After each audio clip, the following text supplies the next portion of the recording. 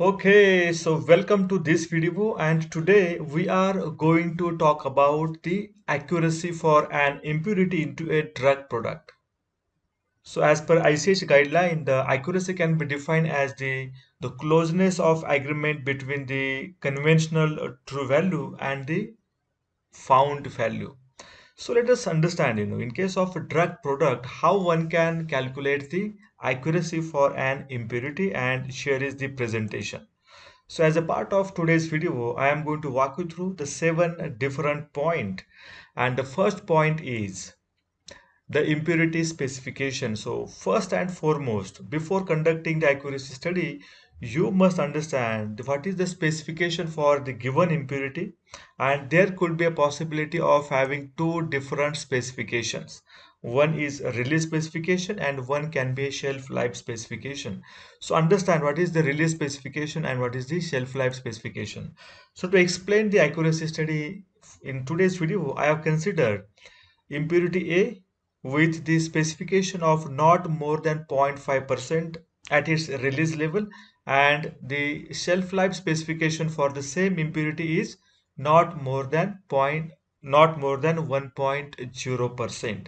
The second important point is you need to understand the taste concentration. So how the taste is prepared, and here is the example. So drug substance equivalent to, let us say, 100 milligram is diluted to 100 ml. So what is the exact concentration in terms of ppm? It becomes 1000 ppm. So our test concentration is 1000 ppm now. So we understood two important things. One is specification for the impurity and the drug concentration in the test preparation. The third important point is we need to understand what are the accuracy level that we are going to prepare. So as per the ICH guideline Q2AR1, we need to have minimum three accuracy levels. One can be, let us say, LOQ, 100% and 150%. So at each level, you need to prepare a test solution into a triplicate. I mean, the accuracy solution must be prepared in triplicate at each level, so that altogether you will have nine determinations for the accuracy study.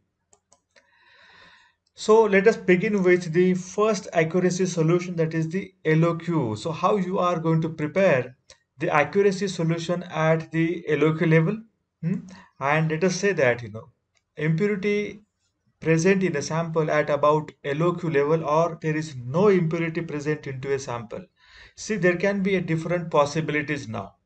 Let us assume that in your test sample that you are going to use for accuracy study, that doesn't contain impurity A, or there is a presence of impurity A but at around the LOQ level. So in that situation, how you can prepare the accuracy solution? So you can use the same test solution and then spike the impurity at A at around LOQ level. So this is the way you can prepare the accuracy solution at LOQ. But in case, let us assume that your test solution, your test contain the significant level of impurity A. Let us say the limit for impurity A is not more than 1%, and your drug product contains the 0.8 percentage of the impurity A. See, your accuracy is, let us say, at 0.05%. So it is not practically possible to differentiate the amount found from 0.8% to 0.05%. So to make it practicable, you can think of diluting your test solution so that the concentration of impurity will be around at LOQ level. So that you can differentiate, you can easily calculate the amount found or amount recovered. So the diluted test solution plus the impurity at LOQ level can be spiked to prepare the accuracy at LOQ level. The third point could be, in case if you do not want to use test solution, you can always use placebo and spike the impurity at LOQ level in the placebo. Now the placebo quantity must be equivalent of it present into actual test preparation. So the placebo will not have the API into it. The example now. So let us understand with this suitable example how to prepare the LOQ accuracy solution. So assume that your LOQ is how much? 0.05%.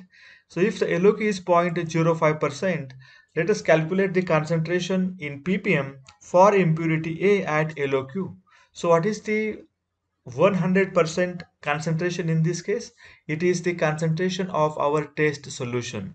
And the test solution concentration, if you remember, it is 1000 ppm. So if 1000 ppm is 100%, then 0.05% will become how much? It will become zero point 0.5 ppm. It will become zero point 0.5 ppm. So you need to spike impurity A into a test solution at actually zero point 0.5 ppm so that it will become 0.05%. So this is the solution I am going to prepare. So accuracy at LOQ can be prepared by using test solution if you want to use actual test solution or diluted test solution, or if you want placebo, you can also take the equivalent amount of placebo and then spike now zero point 0.5 ml of 100 ppm impurity A stock solution, and then you are going to dilute it to 100 ml, which is your actually test dilution. So if you calculate the actual concentration of impurity A, it will also become zero point 0.5 ppm. So zero point 0.5 ml of 100 ppm diluted to 100 ml will exactly become zero point 0.5 ppm. You can check onto the calculator. So let us understand, the second accuracy solution preparation, that is the 100% level. So how you can do that? Test sample plus impurity at 100% level. So you need to consider the stability specification in this case. So what is the stability specification? It is 1%. So this 1% is going to become your 100%. So let us understand with the example now. And in this example, we have considered that the stability specification of the impurity A is now 1% or 1.0%. So what is the concentration of impurity A at 100% level? We know that the test concentration is how much? It is 1000 ppm. Just look at here. So the 1% with respect to uh, 1000 ppm is going to become 10 ppm, and then you can easily understand what is the spiking requirement.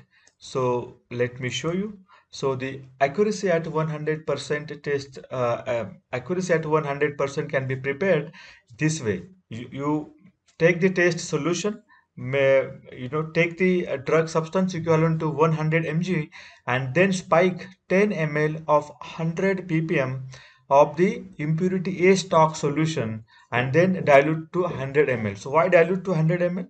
Because look at here, your test solution is diluted to 100 ml. So you need to follow the same test solution preparation for the accuracy solution preparation also. So now if you calculate the concentration of impurity A spiked, how much it is?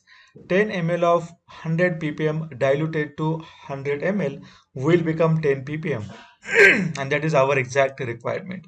We supposed to have the 10 ppm as the spiked amount of concentration at 100% accuracy level, and that has been achieved. Now let us understand how to prepare the accuracy test solution for the 150% accuracy level. So the test sample plus impurity at 150% level, and it has to be with respect to now the stability specification. So let us understand with the same example. And in this example, we know that the impurity A at the stability specification is how much? It's 1%. So the 150 percentage of impurity A at stability spec will become 1.5%. Now let us calculate the concentration of impurity A in ppm at 150% level, and it will become 15 ppm because 1000 ppm is equal to our 100%.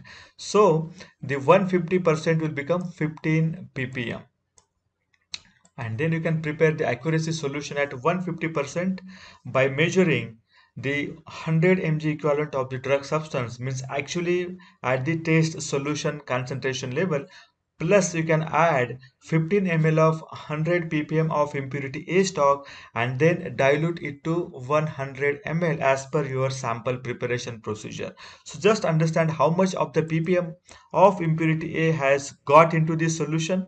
15 ml of 100 ppm diluted to 100 ml will become 15 ppm. You can calculate with the help of calculator. So we have actually achieved the 15 ppm requirement at 150% accuracy level for impurity A. Now let us understand the calculation part. So accuracy is calculated with the help of percent recovery. So percent recovery is amount found, or rather than amount found, I would like to say that amount recovered. Hmm? Amount recovered divided by amount added into 100. 100. So now let us understand that what is the percent recovery at LOQ. The amount added is, let us say, 0.51 ppm, and amount found, or I will say amount recovered, is 0.48 ppm. So the percent recovery is equal to 0.48 divided by 0.51 into 100. That becomes 94.1%. Similarly, let us understand the percent recovery for 100%. Amount added is 10.24 ppm and amount recovered is 9.62 ppm. So this is the calculation formula, and we got to know that the percent recovery at 100% is equal to 93.9%. Now in case of 150%, let us say amount added is 15.16 ppm and amount recovered is 14.87 ppm, and then the percent recovery is equal to 14.87 by 15.16 into 100. That comes to be 98.1. So what is the difference between amount found and amount recovered? See, in this case, amount recovered is more important, because amount found is just what the how much ppm I got out of the accuracy study solution. So for example, let us understand that at 100% level, I am spiking how much ppm? 15 ppm. I am spiking 15 ppm of impurity A externally. I am spiking the 15 ppm of impurity A externally. So let me take this another point, the point number 8, to understand the calculation of amount recovered. So the amount recovered is always amount found minus amount present in test unspiked test. So this is the definition of amount found. So amount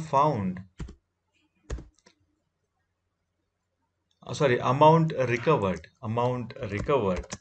Okay, so amount recovered is equal to amount found minus amount present into unspiked test solution. So this is the calculation formula to calculate the amount recovered. So let me explain you further with the help of simple example. Let us assume that the amount found is 15 ppm. Amount found is 15 ppm at the 100% accuracy level, but you also have the small amount of impurity present into unspiked as such test solution, and let us assume that it is 5 ppm. So how much is the exact now amount found, amount recovered? Amount found minus amount present into unspiked test solution. So amount found is 15 ppm. Amount present in unspiked sample solution is 0.5 ppm. So that becomes 14.5 ppm. So your amount recovered is 14.5 ppm. So this is very important, and you must consider the amount recovered during all these calculations. So I have corrected this with the amount recovered.